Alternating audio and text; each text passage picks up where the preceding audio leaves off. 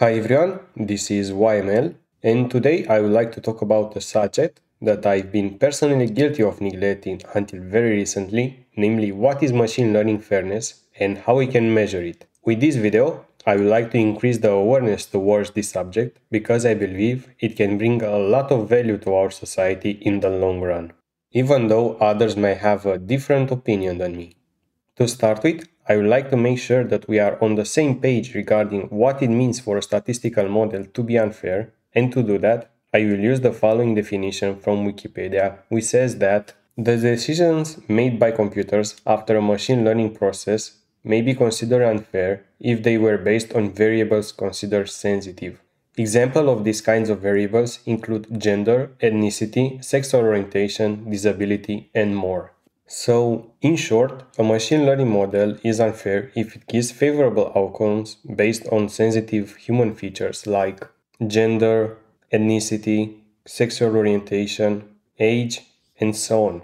And such biases outcomes may have a negative impact on a society where algorithms make important decisions like who should get their loan approved or who should you call for an interview. For instance, back in 2019, Apple car machine learning algorithm was biased, and it gave men more credit limits on their cards in comparison to women, causing a lot of outrage from their customers because of this issue. Now, let's see how we can measure the fairness of a model. The measurement I've seen being used the most and that can give you a quite reasonable understanding of the biases happening inside your model is called disparate impact. It is measured as the fraction between the probability of receiving the favorable outcome given that your class is unprivileged and the probability of receiving the favorable outcome given that your class is privileged. To add a little bit more clarity here, the favorable outcome may be something like receiving a loan, and the privileged and unprivileged class may be something like the gender, male or female.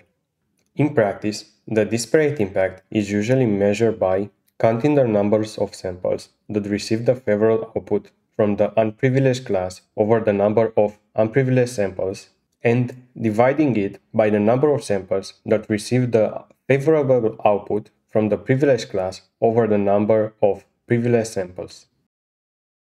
Let's look at a simple example to see what I mean by that. Let's say that this is our data that we have collected. The green dots represent the privileged samples and the red ones represent the unprivileged samples.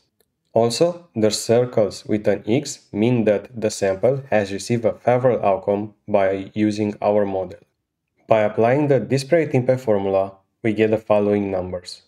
5 out of 9 unprivileged samples receive a favorable outcome, while 7 out of 11 privileged samples receive a favorable outcome.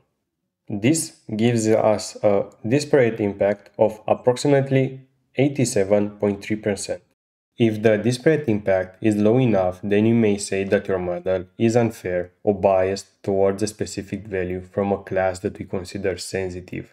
In industry, a thumb rule is that if the disparate impact is lower than 80%, then your model is not fair and you should mitigate this issue before putting the model into production. How would you do that, you may ask? That's a video for another time. Fortunately, in our case, the disparate impact is 87.3%, so we are good to go. Great job, everyone!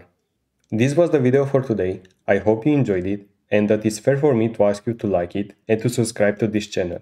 See you next time. Cheers!